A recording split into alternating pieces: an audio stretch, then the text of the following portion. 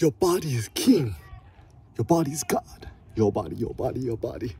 God body today. Okay, so some thoughts about your body, not my body. So everyone is born with a different body, right? And how this body manifests itself is something that's a little bit outside our control. So things we cannot change are racial, DNA, ethnic background, makeup. Cannot control, you know, your age, gender, sex, stuff like that, height, stuff like that, proportions. But things you could change is you could strengthen your spine, your sinews, Atlas hold, weightlifting, powerlifting, hype lifting, EK lifting, squat holds. You could strengthen your tendons, your sinews. You could elevate your mind, your body. You could put on more muscle mass. You could decrease your body fat percentage. And so that's the best way you could actually build and augment your body through weightlifting. Yoga also helps.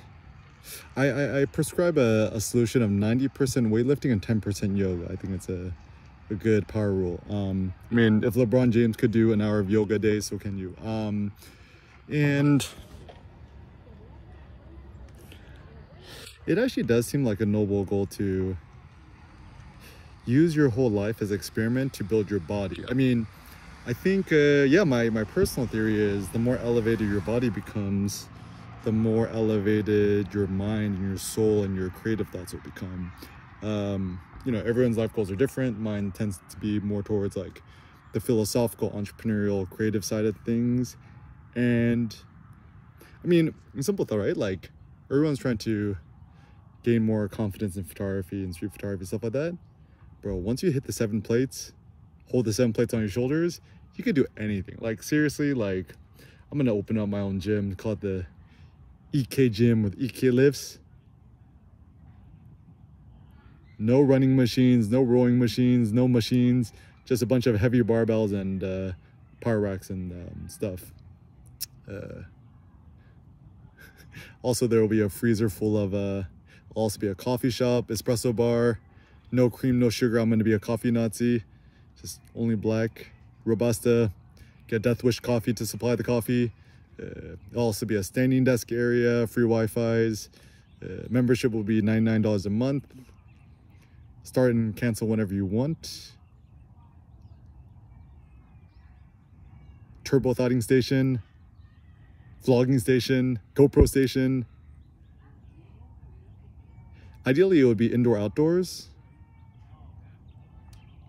like an outdoor space and indoor space. No scales. Actually, even I thought it would be a good idea to make a gym with no mirrors. Even like designing a house without mirrors, I actually think that people would be way happier if they didn't have mirrors. Like, can you imagine back in the day, the ancient Greeks when everyone's super duper swole, right? Like, there's no mirrors. I think people had higher self-confidence, self-esteem. Yeah, mirrors no good. You design a restaurant, a cafe, bar, restroom, just don't put in a mirror. And then also you don't have to worry about stupid keys like stupid kids like keying, you know, dicks into the mirror and stuff like that. But anyways, so trying to see how far you can elevate your body is a good goal. You were given a body at birth, your body, and ain't nothing you can do about it. And I do not recommend doing any like what, sex change, gender change, injections, hormones, steroids, estrogen, whatever's has used. I think that's I think it's a little bit short-sighted. I mean, if people want to do it, that's totally cool. But I just think it's from a pragmatic perspective. It's A, it's expensive. B, it's time-consuming. C, it'll probably weaken you in the long run. Our goal is to become maximally powerful and strong. And I mean, the thing too is like, certainly anyone could choose their sexual orientation or gender or whatever. I just don't believe in taking artificial hormones to change things. This seems to be yeah, very short-sighted, not a good idea. But anyways, so first and foremost, we had to kind of get rid of this notion that somehow the body's evil and sex is evil. It's not. It's procreation and having kids and giving birth to new life is a good thing. Also, like, for us men, right? Like, I think guys should stop trying to impress women so much. Like, first of all, A, it's not very effective, and B, it's kind of a distraction. Like even Kanye, my favorite line is like, I don't care about you, who you going home with, I'm into my own dick. Or like Drake said, this dick ain't free. Like, can you imagine this world where, you know, like most dudes are just trying to bed as many beautiful women as possible? It's like, can you imagine you meet this beautiful woman and then she had to pay you $20 in order for her to see your wee-wee? That would be the ultimate flex, right?